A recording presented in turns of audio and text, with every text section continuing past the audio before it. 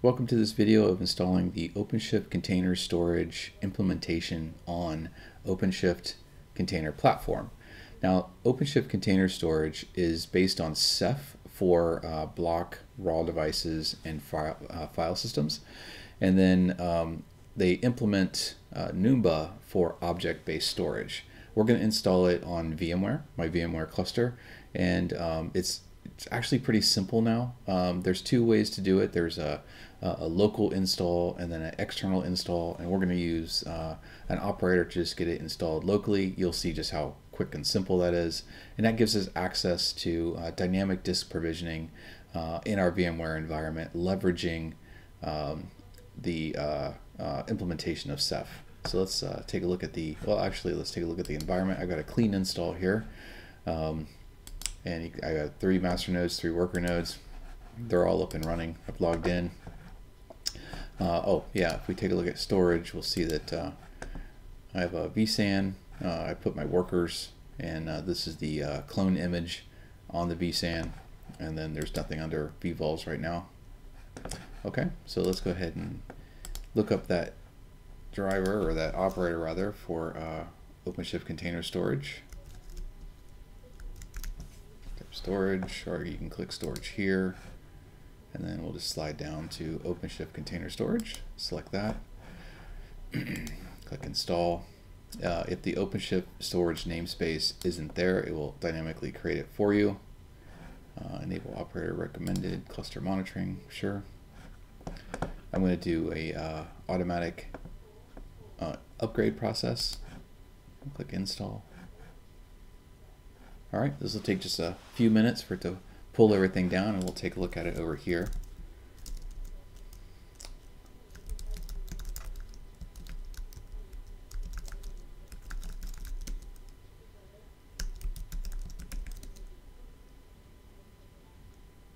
Okay, nothing in there yet.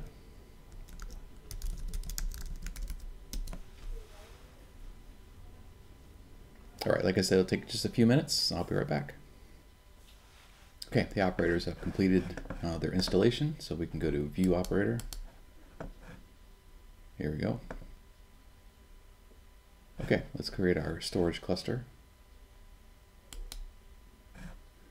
And the storage class for VMware Dynamic Storage is this is called Thin, which is the only one that's installed right now.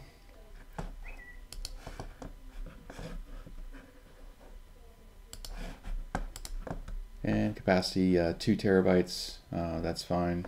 I'm not going to encrypt it. Here's the worker nodes that qualify for the installation, so we'll select those 3. And they will be automatically labeled appropriately. And yeah, so it needs well, it's recommended 14 CPUs and 34 gig of memory. Obviously, I'm not provisioning that, so a minimum is fine. So we'll click Create. And you'll see that start to build out here.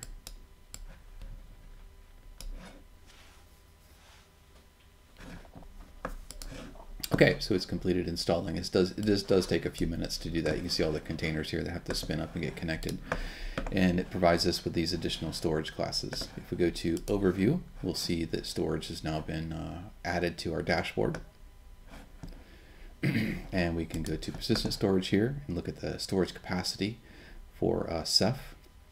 You can look at it for projects, storage classes that's being used, and pods. The capacity that's being used there.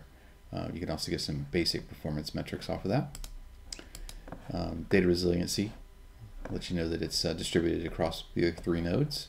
Under object service, it's going to say degraded on my system still. I'm not sure if that part's been completed yet. Let me click refresh here. No. All right, so resources are unhealthy. That's fine. All right, so when you go to log into the multi-cloud gateway, oh yeah, it looks like it might still be configuring here. All right, but when you go to log into the multi-cloud gateway, you can. I'm using Firefox and it doesn't like that, so let's jump over to Chrome. So we'll go over and grab the link here. See, copy link location. All right. Now it's probably going to fail logging into my cluster, and then it'll default to trying to log in with the Numba panel. Yep, see, access denied, so it'll take me to the Numba login. And now we need to put in the credentials for the administrator account. In order to get those credentials, it should be stored as a secret. So let's go to workloads, secrets, and we'll look at storage.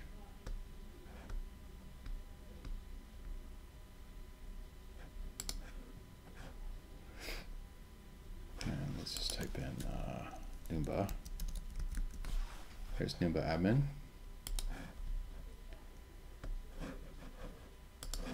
And here's my email address and the password. Keep me logged in. There we go. So now we're logged into Numba. And we can see that there's a little bit of storage space. It does look like it's healthy now. So we can go ahead and provision bucket access. This is actually a pretty cool tool if you want to grab cloud-based storage too, and maybe use that to replicate between your on-prem cluster and a cloud cluster. So definitely give Numba a check out. I don't really leverage object-based storage yet. Still primarily on the individual lab, but this does give you some additional access to that. And you can add additional buckets to it as well. Okay, so let's take a look at our environment one more time. Run that, what am I looking for? What am I looking for? Oh, yeah, object service. There we go. So now we can see that it's finally finished building all the connections there for Numba. So we got a clean object storage gateway, and our persistent storage is ready to go too. So that's it. It's pretty quick and easy. If we go to VMware and we look at the CUBALs, we'll see a grouping of dynamic PVs, or PVCs rather, that have been created. These are being utilized by Ceph storage now. So this is where the cluster is actually running. It'll provision storage from there, and we can look at the PV states right here.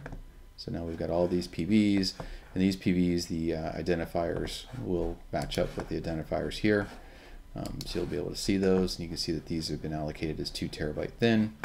I've got my monitoring volumes, which are 10 gig, and then my Numba bucket volume, which has been pre-allocated at 50 gig.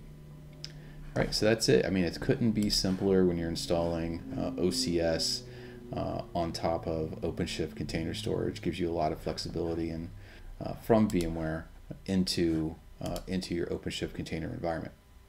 Thanks a lot.